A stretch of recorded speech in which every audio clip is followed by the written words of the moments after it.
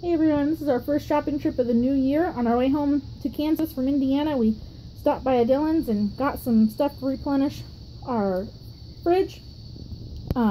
Even though we're doing a pantry challenge this month, I have my own personal goals, which I'll be sharing in a video tomorrow. This stuff cost about $122. This is what we got.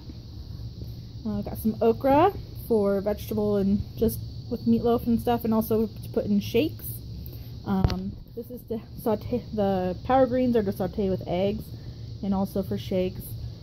This plain yogurt was on sale, marked down, usually $4 a container. We got it for $1.69 each. I can either feed it to my 2-year-old or I can strain it to make Greek yogurt for myself because I am doing the THM plan. I'm almost out of canned tomato products, and I had a Kroger coupon for these. So I got 2 sauce and 2 diced tomatoes. My husband requested some eggnog, so we got that for him. We got this marked down cashew milk, and it wasn't until we got to the register that I noticed that it was the original kind that has sugar in it. So I will go ahead and use this up, and then I'll get some more unsweetened, which is on plan. This cheese will probably last us a little more than 2 months. Usually when it goes on sale, we stock up like this, getting 2 of each of the kinds we use the most.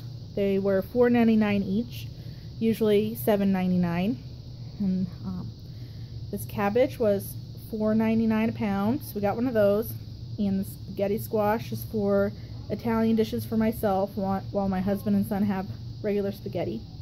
This squash was on manager special, and I'll use it in a lo mein dish tomorrow along with these mushrooms. And the mushrooms will also be used for fried mushrooms, which my husband and I really enjoy making. It's very easy and simple, and we also make a ranch dip with Greek yogurt and spices. My son grabbed the orange and he wanted to eat it on the way home, but he ended up waiting until we got home, so he'll have it later. I had a coupon for these Progresso soups, and they were also on sale, so I got them for 75 cents a piece. And these cottage cheese I will use for shakes and also for snacks, and they were buy 5 get $5 off along with these fruits, so I got 3 fruits. Blueberries will be used for muffins and other baked goods, and also my son enjoys eating them plain. The cherries are just for a good snack on the THM plan, and the mangoes are for snacking, and I have a couple main dish meals that I like to use them for. So here's the first haul of 2017. Hope you enjoyed this video.